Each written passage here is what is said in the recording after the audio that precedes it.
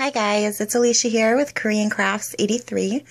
I just wanted to do a share of a mini album. Oh, I'm sorry, shouldn't say mini album. It's a 12 by 12 album, and I used a graphic 45 standing easel, like I said, in the 12 by 12 side. So basically, excuse my messiness, I have some dies in there to kind of hold it up until I can find something permanent for when I display it, but because it got kind of heavy. But basically this is what it is. It's just an easel, and then it's bound at the top.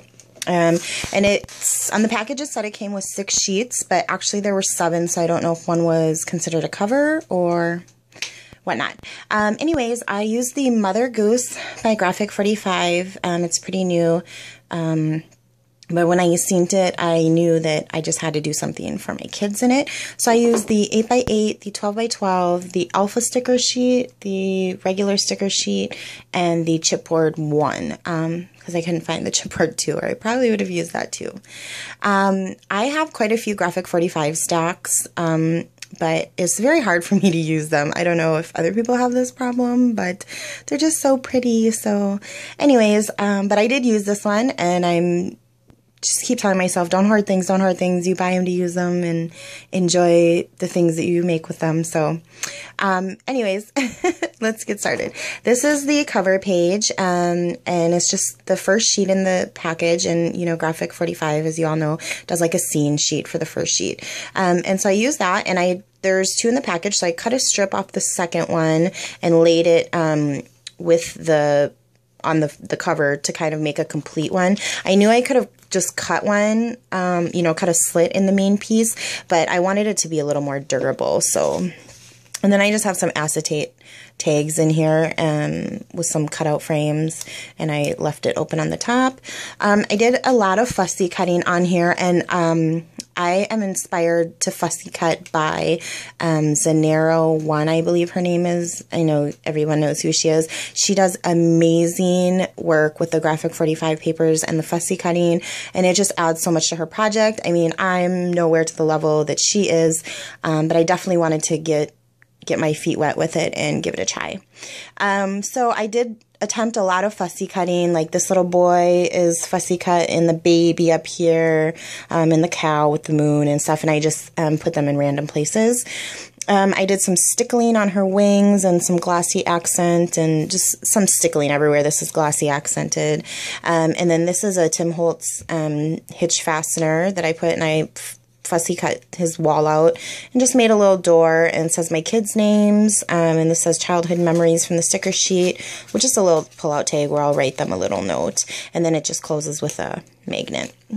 So that's the first page, and I did some fussy cutting on the flowers and kind of layered them and popped them up. Then you'll have to excuse me, this is going to be kind of hard. Look at my messy area. This is the second page. I did decide to do front and back because I didn't know how many pages I wanted to do, but I actually only ended up doing 3 front and back, and I'm going to leave the other ones in there in case I decide to do something else. But honestly, I did so much fussy cutting and used a lot of the papers for layering that I kind of ran out of papers. I mean, I have quite a few left, but as far as like the plans that I wanted to do, so I might wait for another collection that I fall in love with and just continue. But for now, I just did 3 front and back. So anyways, this is the second page. This is the back of the cover. And I just did some layering. This is a Martha Stewart puncher on the page. Border sticker, pearls, recollections, flowers have been stickled. This is a Sizzix die. This is from the sticker sheet. This is a recollections butterfly that I stickled, and I call myself trying to sew with the Sew Easy, but it's just really not my thing. I am not good at things like that, I guess. So, and then this is just a slider pocket. I just put an extra large eyelet in there, and it slides in and out, and tied some ribbon and stuff on there. And then I made a belly band with a chipboard piece and a brad. And then this just comes out, and I fussy cut that and put it on some black cardstock for whatever, pictures or whatnot. And then this is just a little fussy cut image. So sorry, I'm going kind of fast. I'm using my phone like normal, and this one doesn't have very much memory. So, okay, we're toppling a little bit. This page, I attempted to do like a book type thing. since it is a Mother Goose theme. So I just took a piece of like lightweight chipboard and I covered it with black cardstock and then blue for the inside covers. And it's actually all adhered down. There's just 4 pages and I adhered the front and back ones down. But you can see it's just, oh, geez, it's just, you know, different pages with fussy cutting and things. And then I did a bookmark. This is a chipboard piece and a Teresa Collins bobble. And you can lift it up and, you know, kind of put it wherever you want. And then I stitched right here. These are Tim Holtz distressed on the edge doilies, and then just more flower fussy cutting and pop-ups. Okay, so on to the next page. Oh my goodness, you're seeing my laundry room and things.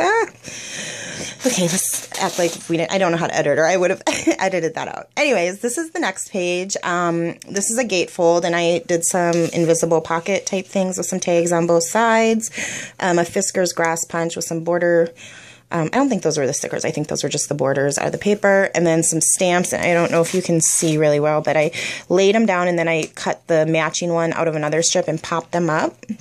This is a chipboard piece, and I actually have, I don't know if this is big enough, but this is open, so I can put a picture in there, and then just a little sticker.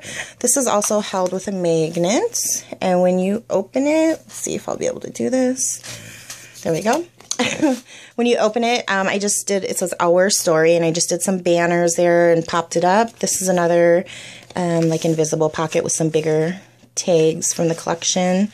This is a sticker, and then I just laid some lace on the sides, and then just did some simple mats right here, and then these are left up, so when I put a picture in there, it'll slide, kind of look like it's part of the book. So that is that page.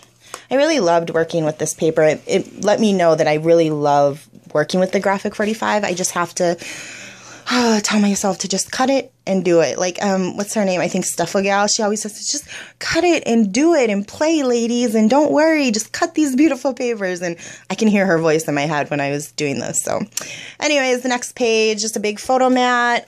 This is a frame that I cut out one of those tags on the last page. And I just made like a frame out of it and put some fussy cutting and a postcard. I backed it and popped up a stamp on there. Excuse me. This is like an accordion folder that I did, and it just flips up, and you can see it's accordion. And then each tag in here has a fussy cut little title on it, and then I just stamped and embossed on the back, and they're all the same except for the title is different.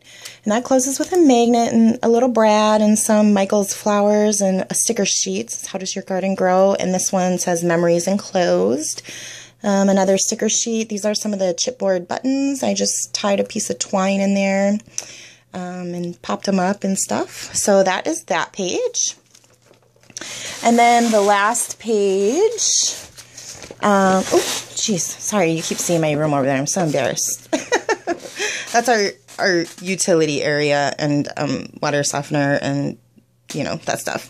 Anyways, so this is the last page, and I did lots of layering with the papers and with doilies and chipboard, and then I made these rosette flowers and just punched these out of a, I think it's a McGill's punch. It's not an EK Success punch. It's a McGill's punch. Put a button in the middle with some twine. These I made. I just cut strips and scored every 1/4 of an inch and then did the normal rosette thing because I don't have the rosette die. So I just made them myself. And then these are just papers and doilies. I was kind of glad to use them because I have packages and packages of paper doilies.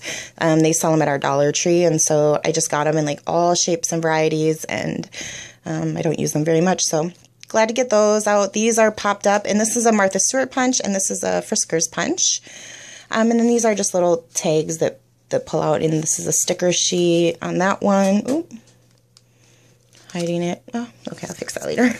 And then this one pulls out from back here. And this is a chipboard piece, and I just laid some ribbon with it.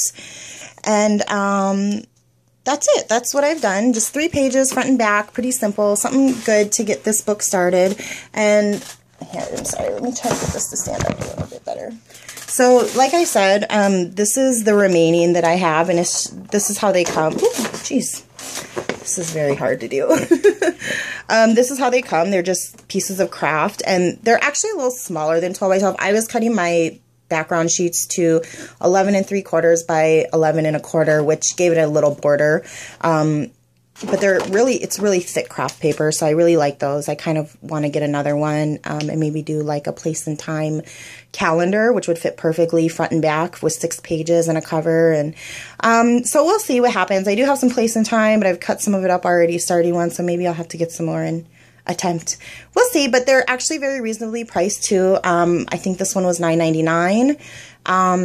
So pretty good for a 12 by 12 easel thing.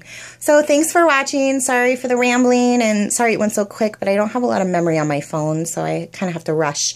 But I hope everyone's having a great day. I'm very new to crafting, so any constructive criticism or techniques that you'd like to share, things you see that maybe I could do differently or that you do differently or that works better, please let me know. I'm always like to try new things, and I guess I could turn this over so you're not looking at a blank thing. And I really hope everyone's having a great day out there, and I'll see you guys soon. Thanks for watching. Bye.